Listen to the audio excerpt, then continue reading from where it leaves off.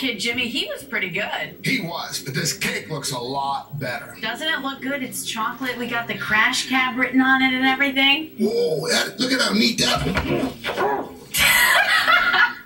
Daniel, you son of a gun, why'd you do that? You said you wanted a piece of cake. It's good. Oh, is it? It's good. Well, good. Please enjoy it while I tell the viewers this. Don't miss the next installment of Crash Cab. It's coming up a week from tonight. Next Thursday, it's part 2 with Tony Stewart, and he's stopping by the Crash Cab. Jimmy, the fans will love that. Really? That's why I'm the driver. That's why I drive. It is pretty good.